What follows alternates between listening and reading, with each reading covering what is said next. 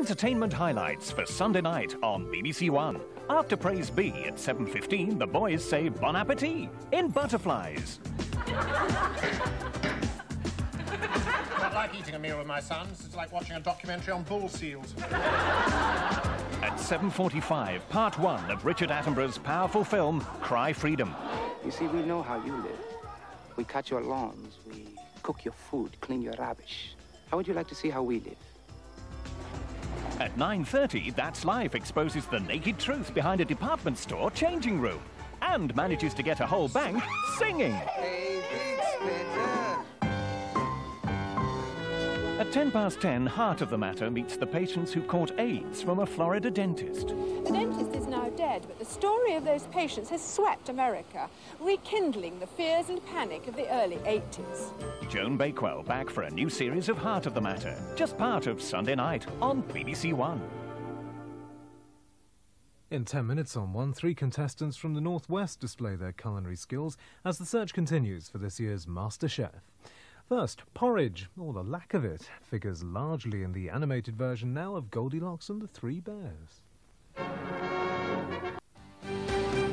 Wogan returns this week with a star-studded lineup featuring Donald Pleasance, Alita Adams, Leslie Nielsen and Priscilla Presley. And to start the week on Monday, Terry talks to Oscar-winning actress and singer Cher. So join Wogan on Monday, Wednesday and Friday at 7 on BBC One. Now on One, prepare to have your taste buds tantalised as we join Lloyd Grossman and guests for the last of the regional finals of Master Chef.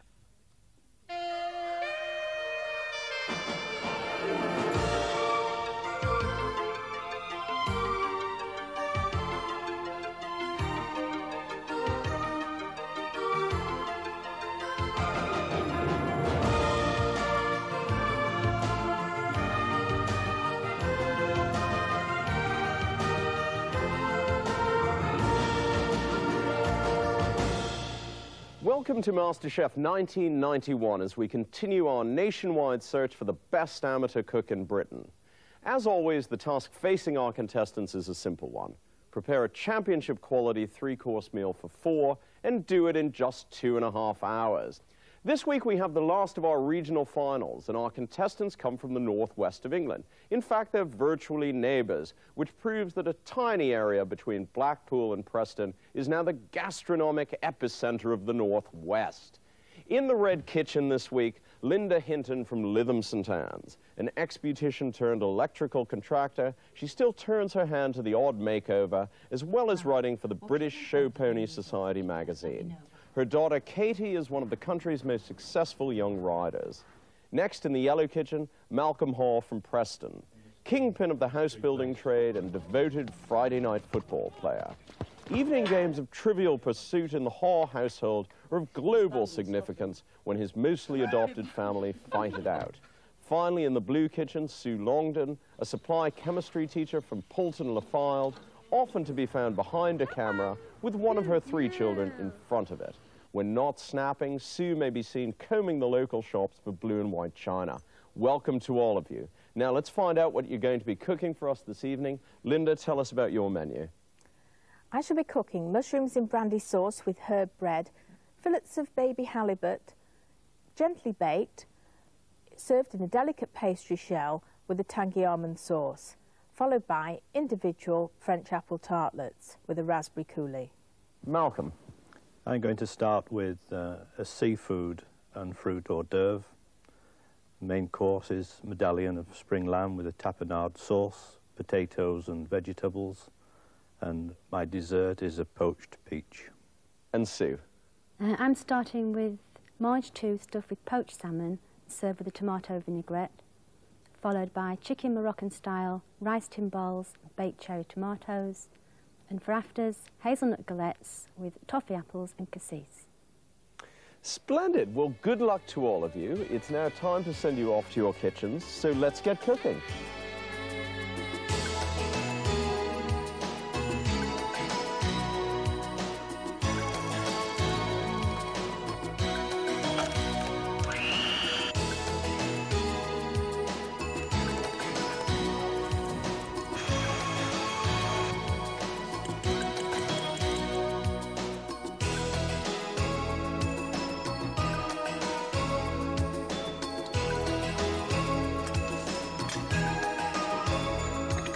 Well, the cooking is well underway, and I must say there's an atmosphere of great tranquility in the kitchens this week, so I suppose they cook with serenity in the Northwest. Now, at this time of the competition, I'm always joined by one of the top chefs or food gurus in the country. This evening, I'm joined by one of both, Eugene McCoy, who together with his two brothers, Tom and Peter, are the celebrated and, dare I say, eccentric McCoys of Cleveland, Tontine, North Yorkshire. Good evening. Welcome, Eugene. Are you eccentric McCoys? Not really, no. I don't know where we get this from, actually, but maybe because of a bit of long hair. Well, we used to have long hair, but not now that it's cut now, so it's, that could have been part of it. You've been in Cleveland, Tontine for what? 13 years, I think. 13 years now. Do you find that you have to react to trends, or do you try to disregard them and just carry on doing what you know you can do? We just carry on, because we know our customers, the type of people that come to us, and I think you've got to look to their needs rather than just going out and putting something on the plate that you've seen somewhere in Switzerland or in France or, you know, whichever restaurant you go to, you know. They basically dictate the terms, I think. Have there been any notable disasters in terms of things that you've thought your customers would go wild about? Yeah, lots. Every week. Every week, yeah. You think something's really going to be good, and you try and sell them, and they turn around and say, well, we'll just have a sirloin steak, please, or a Dover sole, or lobster thermidor, or whatever, you know. Someone asked me yesterday if I still thought that there was a north-south divide in terms of cooking and eating in this country. Do you think there is? No, I don't think there is, actually. I mean, we get a tremendous amount of people from the south coming up to stay with us and eat with us, and more people now are travelling down, experimenting with the good restaurants in London and wherever, Oxford and wherever they are. People are broadening their horizons greatly on food, and this show sort of helps that, you know, get on the way, actually. Now, do you think, as someone who is firmly a Yorkshireman, do you think you can judge three Lancastrians fairly? Oh, totally, yes. Very fairly indeed. I'm very excited to have a look and see what they're doing now. You know, it's really good. Excellent, because this is just what we're about to do. And what Eugene and I are going to be doing throughout the cooking time is walking around the kitchens, chatting to the contestants and looking at their techniques. Later on, we're going to be joined by this evening's special guest, Angela Rippon. She's going to help us decide the most important thing of all, which is what's it all taste like. But now I think we ought to go and get into the kitchen, so follow me. Linda, you're doing your individual French apple tarts, yeah? That's right. Can we look at your little fish, which are sitting on top of the fridge, actually? They're puff pastry, I assume, yeah? Yep. Yeah. Where does the idea of the almond sauce come from? Because the idea of almond sauce on fish is quite... I mean, in Turkey, they use walnut sauce on right, fish. Yeah. I was going to say walnuts are bigger in sauces for fish like that. I think it is an Eastern recipe. It's flavoured with turmeric, so it's slightly spicy. It's an unusual sauce for fish, but it's got a tremendous colour, the bright yellow sauce, and the almonds just give it that unusual flavour. And it actually has chicken stock, not fish stock, flavouring the sauce. So I've got some homemade chicken stock to flavour it. Yeah, that's most unusual. Good. Most unusual. Excellent. Sounds splendid. We shall let you get back to slicing your apples. Okay, now I think Malcolm is doing something highly scientific. This is spun sugar work, yeah? Sure is. And what do you grease the ladle with anything to keep the sugar from sticking? Yeah, just some oil, and then in a moment, if we keep our fingers crossed, should be all right. It might slide off. Yep. Come on, baby.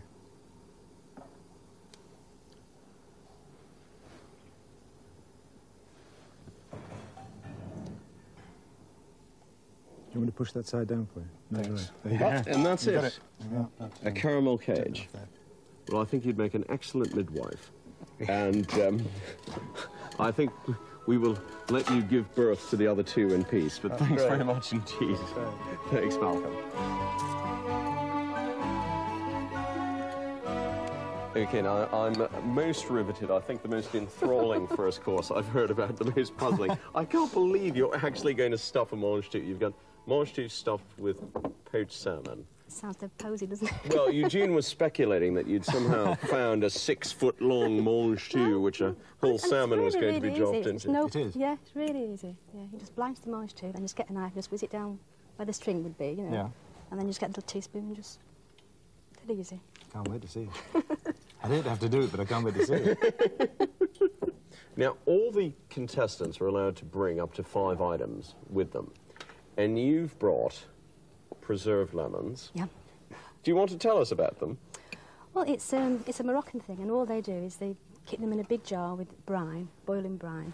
It's just very, very thin-skinned lemons, and you leave them there for a few weeks. And what happens, it makes them go all squidgy. So you can use a whole lemon, you can put it in a food processor and just whiz it down to a sort of lemon paste. Yeah. And that's going to be the main flavouring in, in those chicken thighs. Yeah. Excellent. OK, we shall leave you to your salmon mashing. Right. OK. OK, well, I think what we ought to do now is just sort of go over the menus and get a feeling of what we think about them. Linda is doing mushrooms and brandy sauce, which we haven't seen. The baby halibut, gently baked with a tangy almond sauce and pastry. Then quite a lot of vegetables, which I won't go through, and the individual French apple tarts with raspberry coulis. What about that menu? What do you think about it? I'm interested in the sauce and the halibut. Yeah. Because she's using chicken stock and, you know, with the nuts. And just have a look to see how it is. It sounds a bit different, that, so it sounds a nice way of doing it.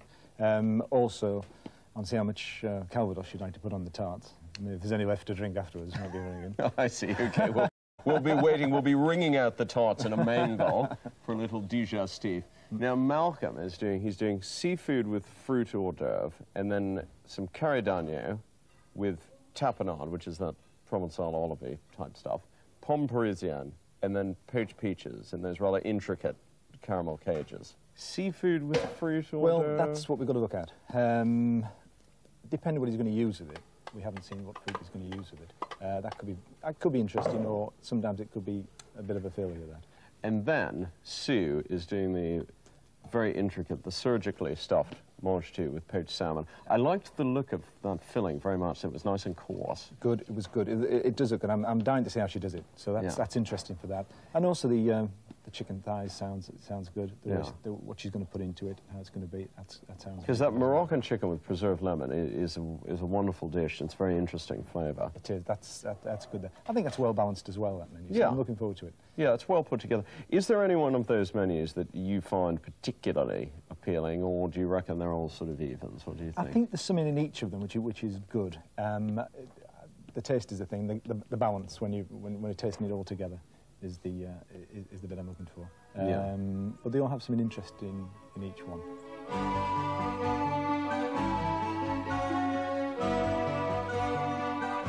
Linda, you're assembling some herb bread, so you've mashed up various herbs, which are with your butter. Which ones have you used? Parsley, obviously. There's thyme, parsley, black pepper, and salt.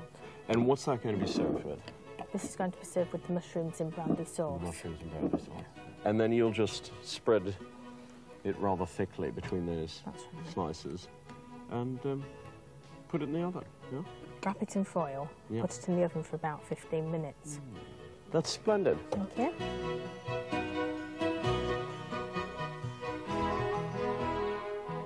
Malcolm, you're rather delicately taking this lobster apart. I suppose one has to be delicate because lobsters are so expensive these days. Yeah. Which bits of it are you going to be using in your I'm going to use seafood salad? all the tail. All the tail? From about there. Yeah, Right because the that's way the down. biggest single piece of meat that a lobster's got. Yeah, we're gonna get the meat out of the claws. Right. And we're going to use a bit of that. And we're going to put it on some salad with a couple of orange segments. Excellent. Well, it sounds very encyclopedic, your salad, so I'm looking forward to it tremendously. Thank you.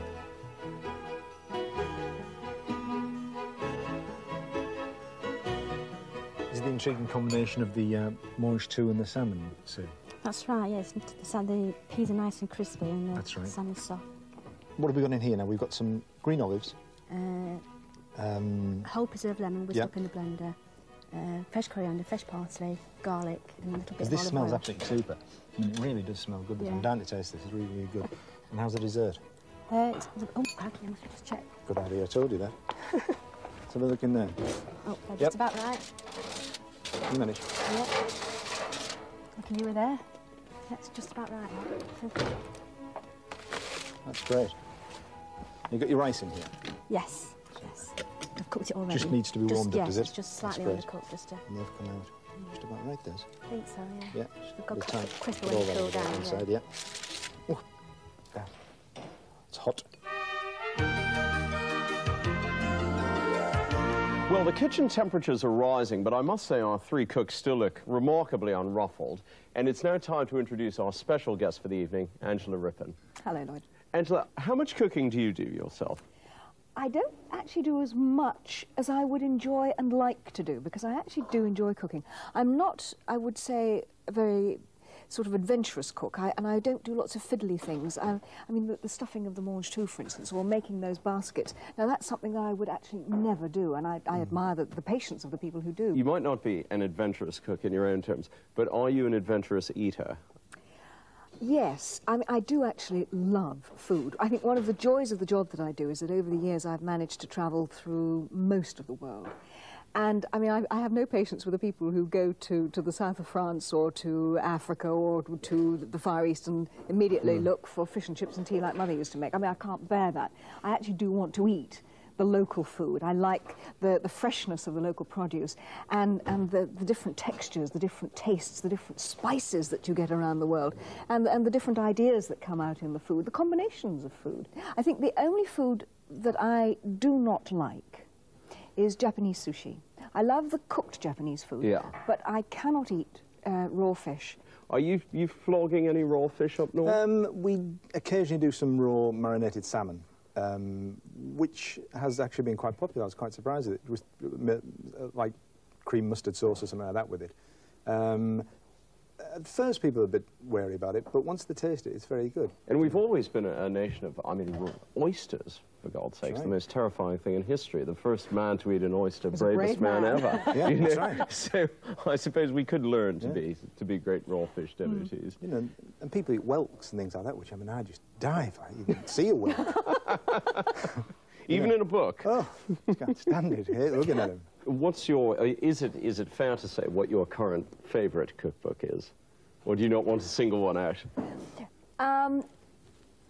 I mean, Dear Delia Smith is a constant companion in the kitchen. Absolutely. But then so is a cookery book that I brought home with me from America, from Boston when I was there, which in fact... Best food in the world in Boston? Well, pretty good seafood from there, that's for sure. And a couple of other books. I mean, I suppose I've got about 4 or 5 favourites that if I think, oh, I'm going to have people around for dinner, there are 4 or 5 that I immediately go to because they have a stock of really good things that I know I'm going to like. What's your favourite cookbook, Eugene? Well, I can't remember because all the covers have come off ours because we use them so much in the kitchen, so we don't know which. I'm sure we just go through the pages and have a look. It's all marked down. I must interrupt to say that the green 10 has appeared on the video wall. And that means that we've reached a critical moment in the competition. There are just 10 minutes of cooking time left.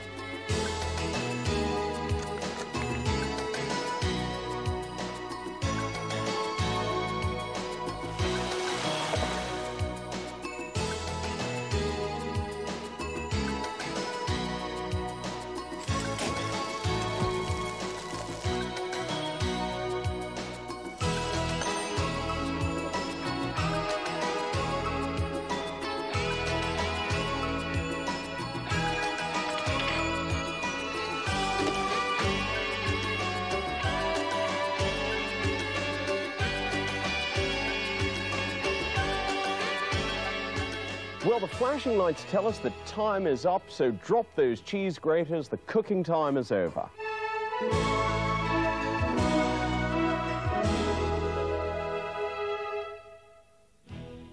In the red kitchen, Linda Hinton gave us mushrooms in a brandy sauce with herb bread, followed by baby halibut and puff pastry with baked parsnips and cauliflower fritters.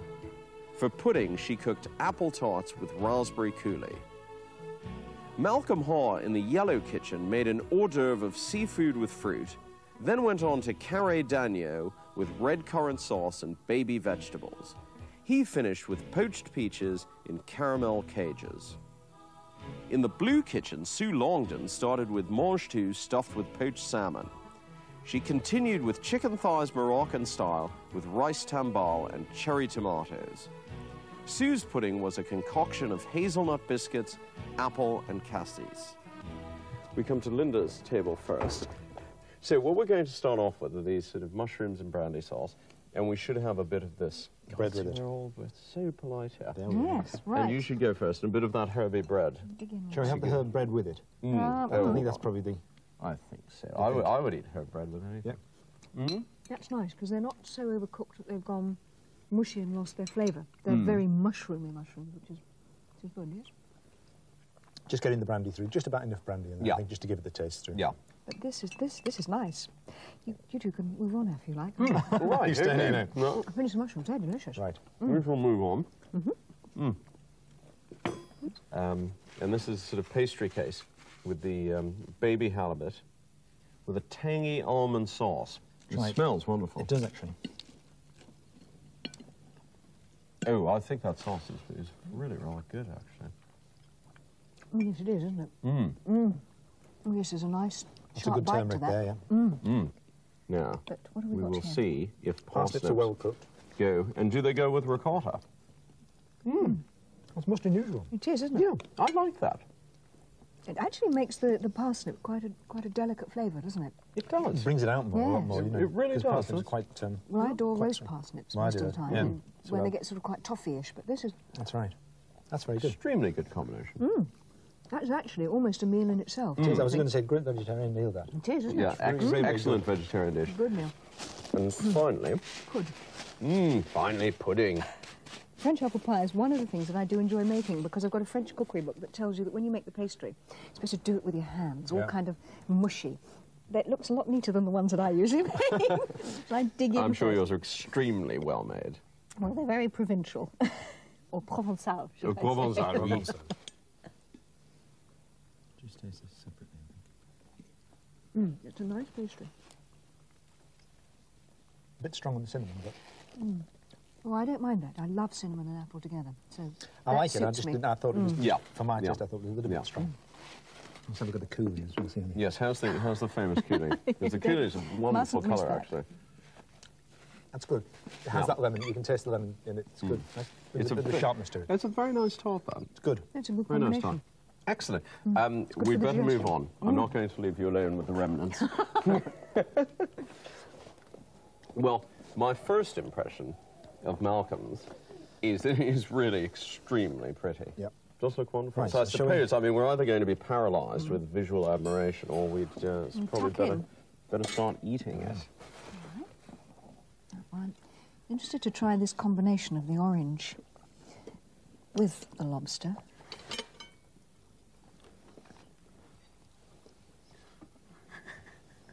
Mouth is busy, sorry. Oh, I see. Right. Okay. We're all.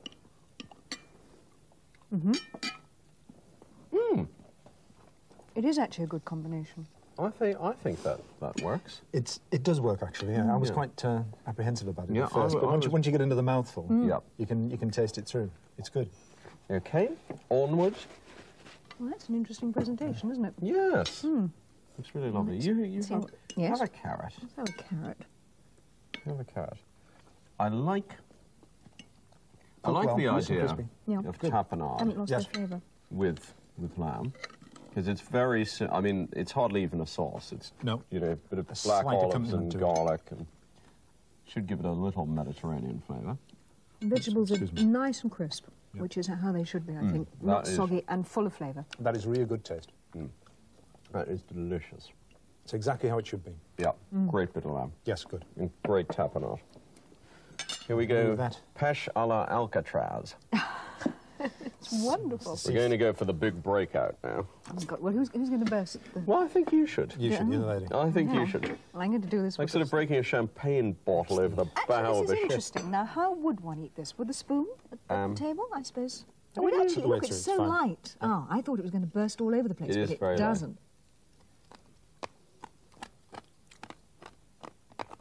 That's tasty. It's good. That's good. Oh, it's wonderful. It's Lovely. like toffee apple. Right. So the whole thing together.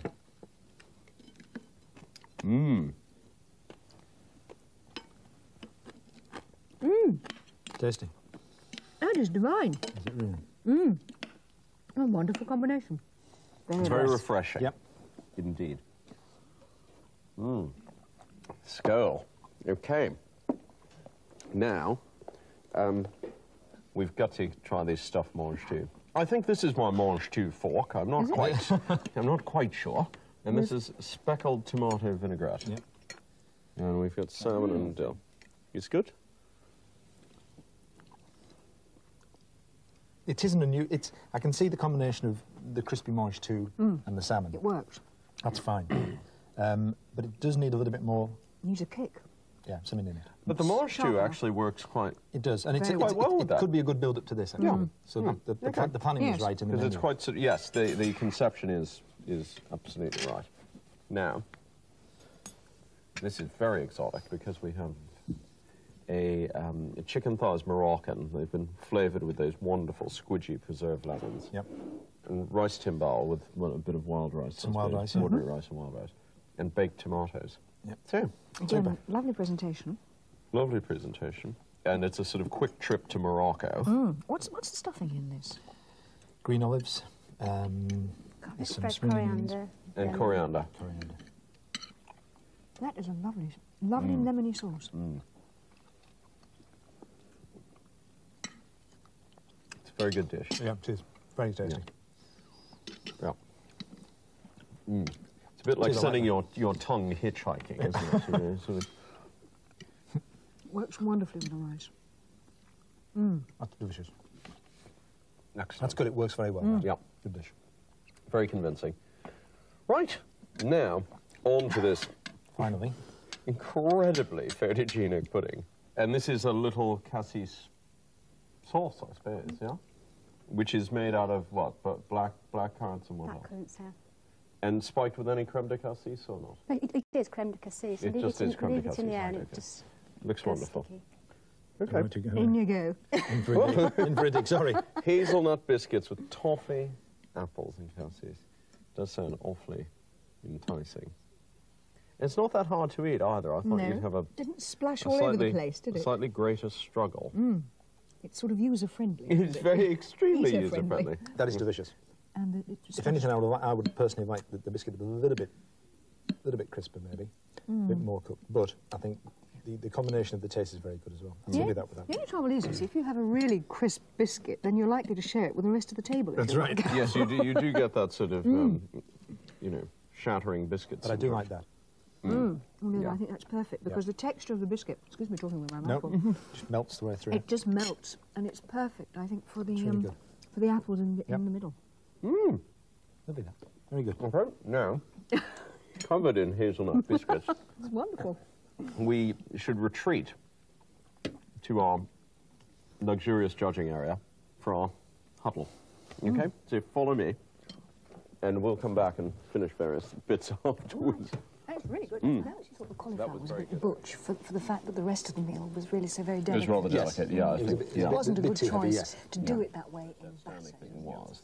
The almond sauce was Yes, that was very, excellent. very good. And also, I mean, I really do think that those parsnips Parsnips was were rather- wonderful. That was a great as a combination of the dish. two. Yeah. Just the two things would have For a been meal, it was a bit sort of daunting. It was a bit overpowering. You felt that actually the meal was probably more important than the people who were going to The tapenade sauce was good. I thought that it cooked the lamb very well. So that was good. Yeah, that was excellent. I mean, or the French might have done it on a point system. That's if you look at it probably that way. Yeah. I think that overall... That's a very French way of looking at it. Japanese, I think. Well, yet again, we've deliberated, cogitated, and digested and come to our conclusions, and I'm afraid we ate too much in the process as well. But before we tell you who this week's winner is, I'd like to ask my guests to sum up some of their thoughts about what we've been tasting. Eugene, what stood out for you? I think Malcolm's main course stood out for me. I thought the tapenade sauce was very good. I like that type of eating. It was good, and the lamb was cooked very well. That sort of shone out. But everything, I mean, it takes so much doing. It was very, very good indeed. Very good standard. And Angela? Two things, really. First of all, the overall presentation of the food from all three contestants. But before she goes, I must ask Linda for the recipe for the parsnips and the ricotta sauce, yes. because I know she served it as a vegetable side dish, but actually made on a larger scale, that would be a wonderful supper dish. right. It was really very, It was very very tasty. Very good. Well, I think it's very appropriate that our last regional final should end on a cliffhanger. And my God, we were teetering on the edge of the cliff for a long time, but someone had to win, and in the end we decided that it would be Sue Longdon Many congratulations, Sue. She's the 1991 Master Chef of the Northwest, and she goes through to the semi-finals, which begin next week, when I shall be joined by my guest judges, by Derek Nimmo and by Sally Clark from the restaurant of the same name. Meanwhile, many thanks to Angela Rippon and Eugene McCoy for being such superlative judges. Many thanks to all our contestants for being such superlative chefs. And see you all next week for the first semi-final of MasterChef.